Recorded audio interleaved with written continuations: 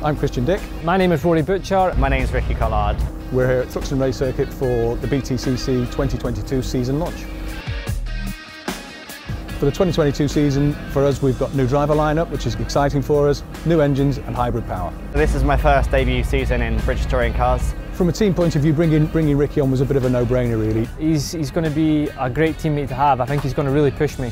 So going into this year, there's a little bit of pressure. I'm super grateful for the opportunity. I feel in a really good headspace at the moment, mentally, physically I feel fit and I'm ready for the challenges. It's going to be very interesting to see how hybrid changes the game for us throughout the year. There's obviously additional weight that comes in the form of the battery, the motor controller, the e-motor itself. It's probably going to make the racing even more exciting. It's almost like a push the pass button. The Corolla GR Sport's got huge potential.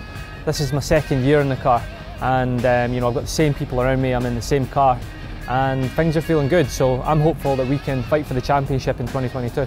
That consistency is really key, so that's what we want to see from Rory from the get-go. We want to see strong points finishes, obviously victories and podiums when they're there to be taken. So we say every year when we come into a race season that the goal doesn't change, we want to win.